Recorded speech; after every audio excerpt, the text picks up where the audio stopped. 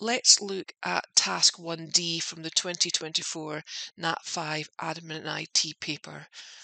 And it's telling us there's been some issues with some deliveries.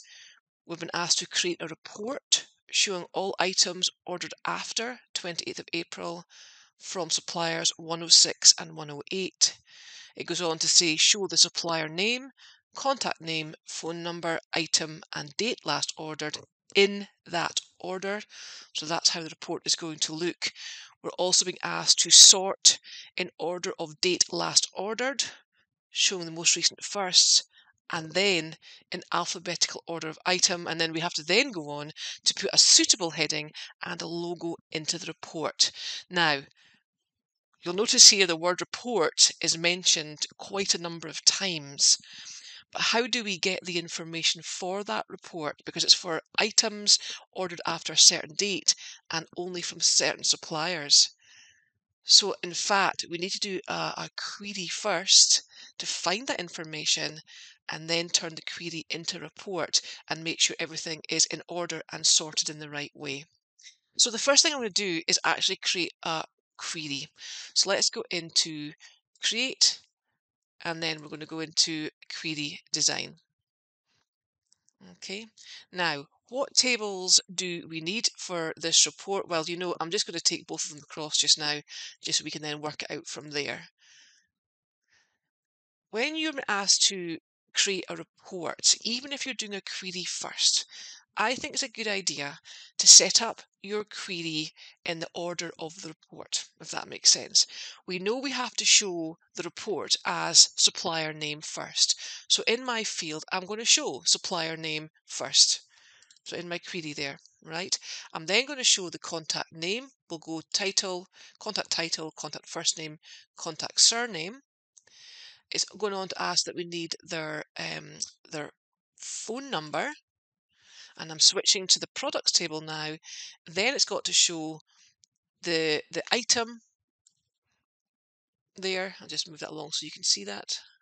Oh, bring that down again, item there, and then the date last ordered. So that actually is how the report is going to have to look. And let's just run that and let's just see what that looks like right now. Now, clearly, we're having to search this table for some selected records. So into the design view, and let's have a look and see what we can do here. Right, there was two things it was asking us to do. One is items ordered after the 28th of April. So I'm just going down to the date last ordered column in my query, and under criteria, if it's after the 28th of April, we can do the greater than symbol, and then it's 28/04/2024. Now, I suggest that we run the query just to see if that has actually pulled up the correct record. So we'll run it and have a quick look there. And I can see, yes, it's picked up everything from the 29th of April onwards. Switch back to design and look at the other thing we have to do. It's only for suppliers. Now, you see in the question it talks about suppliers 106 and 108. For the query, it's going to have to be suppliers 106 or 108. And in fact, I haven't pulled that field down yet. We don't need it for the report, but we need it to find the suppliers. So I'm just going to click onto supplier ID here. And again, just to run that to show you what's going to pop up there in that last column, we only need 106 or 108. So back to design. So in this field, the supplier ID, it's 106 or 108. All right. Now I'm going to run it just to check. I've pulled up the correct ones. Yes, I have. But we don't need to show that field. We had to do it for the query, but we don't actually have to show it. So I'm just going to unselect that. If we run it one more time, you'll see here we have everything essentially we need for the report, but it's just not been sorted yet. Now I've opened up task 1D, the query, and this is what we need for the report. The only thing that's incorrect is we have been asked to sort it by date and then alphabetically by item. The issue we've got, if we sort it from here, if I go into date of last order and I change it to show it's going to be the newest to the oldest, that's fine. That's what we need for the report. If I then try and sort item within these dates and try and sort the items alphabetically, you'll see there that the items get sorted, but the dates are now not sorted. So we're trying to sort on two fields here. Now, you may be shown a different way by your teacher, but the way I've done it, for me, I find this the quickest and the easiest. So what I'll do, I'm just going to remove the sorts, just so there's nothing there. We're starting again. All right. Now, if you go into Advanced, an Advanced Filter Sort, we've still got Task 1D query there. You'll notice there's Task 1D Filter 1. It looks like a query. Actually, all we're doing is, what order do we want to sort here? Well, we want to sort by date last ordered. I'm going to sort by ascending, so newest to oldest. And then the second sort is we then want to sort within the item and to make sure that is ascending. All right, so this one here is just for the order you want the sort in. It's not a query, it's just the order for the sort. If I go back up to Advanced and I apply that filter sort like that, do you see there that we've now got it? Oh, in fact, I've made a wee mistake here because I've done the dates the wrong way around. So let's just go back into the sort and filter. It's not ascending, it's actually descending. Let's just apply that filter sort again. And that is what we're looking for. So it has been sorted by date. Within the dates, it's also been sorted by item. So this is what we need exactly for the report. We've done all the hard work in the query. The report now is going to be very straightforward. What I'm going to do is I'm just going to save what I've done, save the sort like that, and I'm just going to come out of that, and we're going to be ready for the report. So for the report, create report wizard, and it's query task 1D. And because we set up the query in the order of the report, we have it there. So all we have to do is the double arrows there, because we need all of these for the report, and click on next. You'll see there how do you want to view your data. Now, what it's showing us here is it's going to show us each supplier, and for each supplier, every item they've ordered. If we look at the viewing by products, it's actually going to give us the supplier for each order, showing the supplier each time. And this is actually what we do need for the report. It might not be very obvious when you look at it what's going to happen here, but it is by products because we want everything in the report. Then click on next. We're not grouping this, so we can click on next.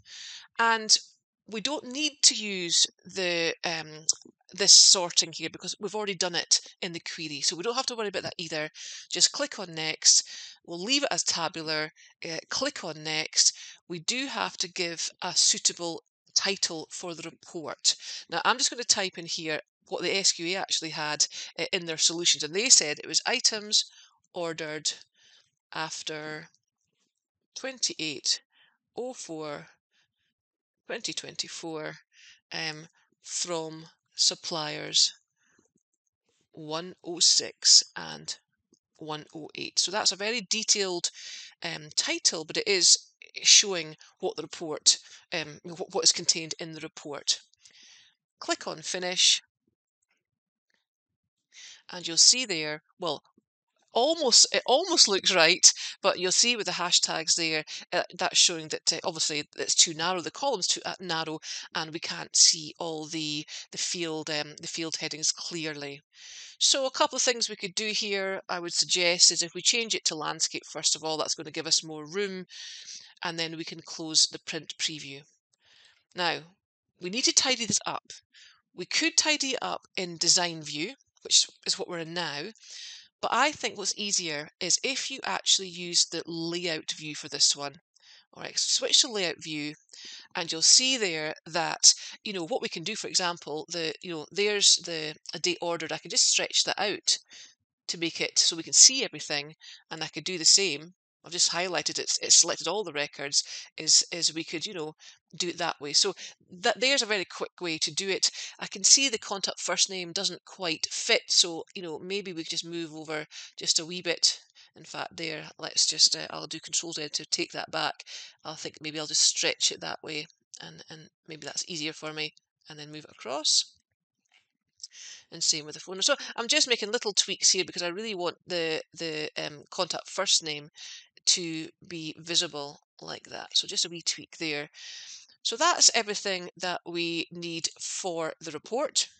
And the only other thing that we need to finish this off is we need to put the logo in to the report header. So I can just go to Home, and then we're going to go into Design View, and we need to put it into the report header. So I've actually switched now to Design View. It depends what you think. As I say, sometimes you might go into Layout View, sometimes into Design View, but I personally find it's easier to add logos, etc. in Design. So what I'll do here is I'm just going to stretch out the report footer just a little bit, just so there's a bit more room. You don't maybe have to do this, but I just like just to give myself a wee bit more room and just dragging that down. And I'm going to be putting the logo in the right-hand corner of the report, or actually maybe just aligning it with the last field there. So the way I would put the logo in is I would just click into the the report header, and I would go into Insert Image, and I would browse to find the logo, which we know is part of the files. So there's the logo we need. I'm going to click on OK, and I'm just going to stretch it into position, and I'm going to have a little look at that and see what that looks like. And that's how we do task 1D.